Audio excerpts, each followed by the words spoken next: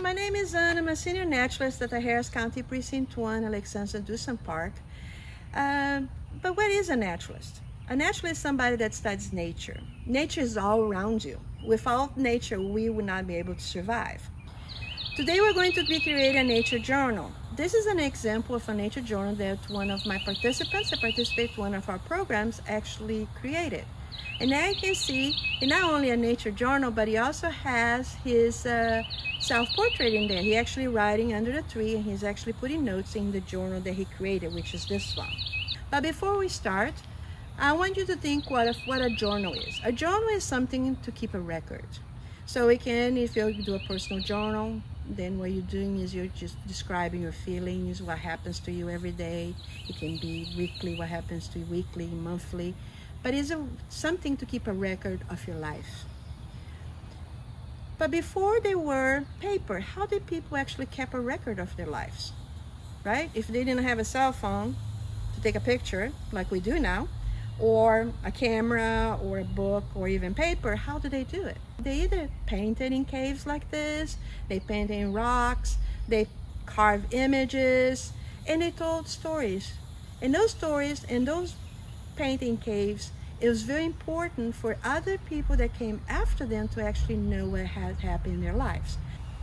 Now this one in here is actually the one that I want to concentrate, because this one in here is pretty cool. This one is from South America from 25,000 years ago.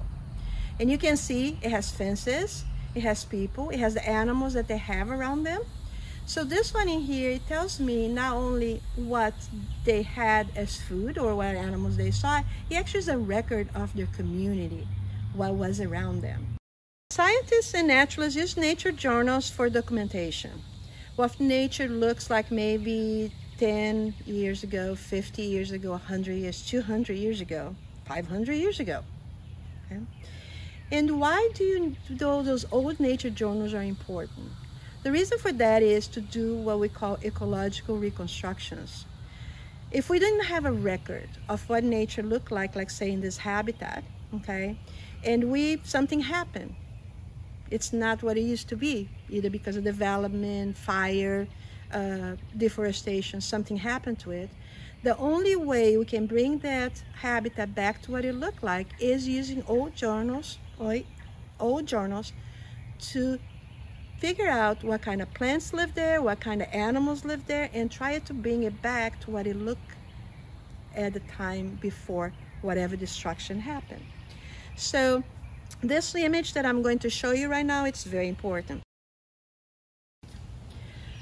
This was done by John Audubon. John Audubon was a painter and a naturalist. He came to the Americas to keep a record of all the wildlife that he saw, as well as plants. Not just by writing it down, but also by doing drawings like this and then doing the watercolor on top of it to actually show the colors of the bird like you see right here. Without this record over 200 years ago, we would not know that this bird existed, because guess what? This bird became extinct. So this is one of the few records we have that this bird ever living here. So that's one example of why it's important to keep nature journals, and to not just, to document what you see outside, because what you see might not be here 10 years, 100 years in the future. So that's why we want to keep journals. So now that we talked about this, now let's go to the fun part. Let's create a nature journal together. We're going to need some supplies. We need cardstock. That's a heavier paper, so we can actually use that as a cover. We're going to need some copying paper or printing paper, so we can actually use it for the inside. We're going to need a rubber band, a hole puncher, markers or crayons, something to actually decorate your journal with, the cover, and a pencil to write inside. A stick, I know, right? A stick from nature, you can get those outside. If you don't have some of the supplies we have, we can also do something different. And we also going to need some string or shoelace or ribbon or something of the sort to actually tie the journal together. If you don't have a hole puncher, you cannot create that way. So let's put together. You lay flat the cardstock and the copy papers. Then you fold it in half like this, and make sure that the edges are all, the cardstock all aligned, and then you press it really hard in the spine. By the way, this is the spine of a book. That's the spine of this one as well. So if you want everything to line up perfect as possible, then you punch the holes. But don't get too close to the edge, because if you get too close to the edge, then you got it like your papers inside are not going to be being able to be held together with the outside. You take the rubber band and you put it through one of the holes in there, put it around the stick, one piece of the stick, and then you pull it in the back of the book to the other hole, the rubber band, and you put it to the other end of the stick, into the outside. So that the stick is actually in the cover part. The rubber band is in the back, just like this, okay?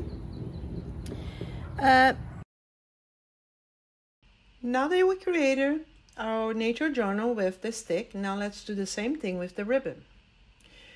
You start the same way, you fold it in half, make sure the cover, the cardstock is in the outside.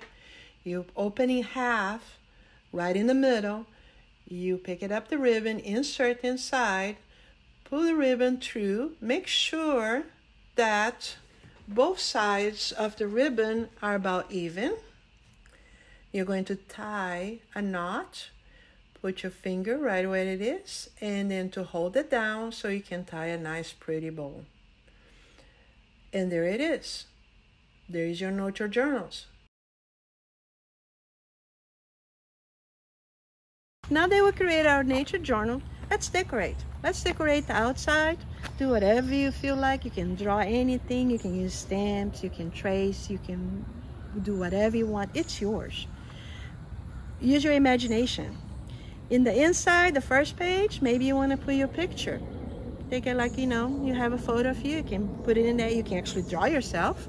You can also put your name in it so that people know that it is yours and nobody else's. There are no rules when it comes to nature journal. There's no right or wrong way to keep a nature journal. Just take a walk outdoors and describe what you see. Describe the sounds, smells, and how it feels to be outside. Your journal might include sketches or drawings. You don't have to make pretty pictures. I cannot draw. But I can use my observations and descriptions and actually write on it, and that's how I can keep a record of it. I can also trace a leaf, that if I find something, I can trace a leaf. I can actually put things in my journal. You don't have to look very far. Nature is all around you. As soon as you go out, step outside, there's nature. It can be in your backyard. It can be in a neighborhood park. It can also be in the crack in the sidewalk in front of your house. With an adult permission, go outside and find a safe place to explore. Make sure there is no poison ivy, which is this plant right here that I'm showing to you right now. It's one stem, 3 leaves coming out of it. The edges are serrated, okay, like this, like a knife, okay?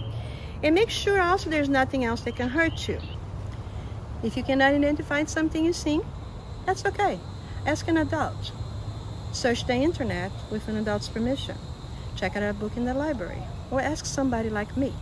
My email is ana.aita-chery@cp1.hctx.net. And again, if you don't have the supplies we just did our journal with, that's okay. Use an old notebook. The most important thing is to go out and have fun, but be safe at all times. And also, if you want to look it up, we also have different videos at our Harris County Precinct One YouTube channel. And if you want to find anything else about nature, that's a good place to start. Have fun and enjoy. Bye.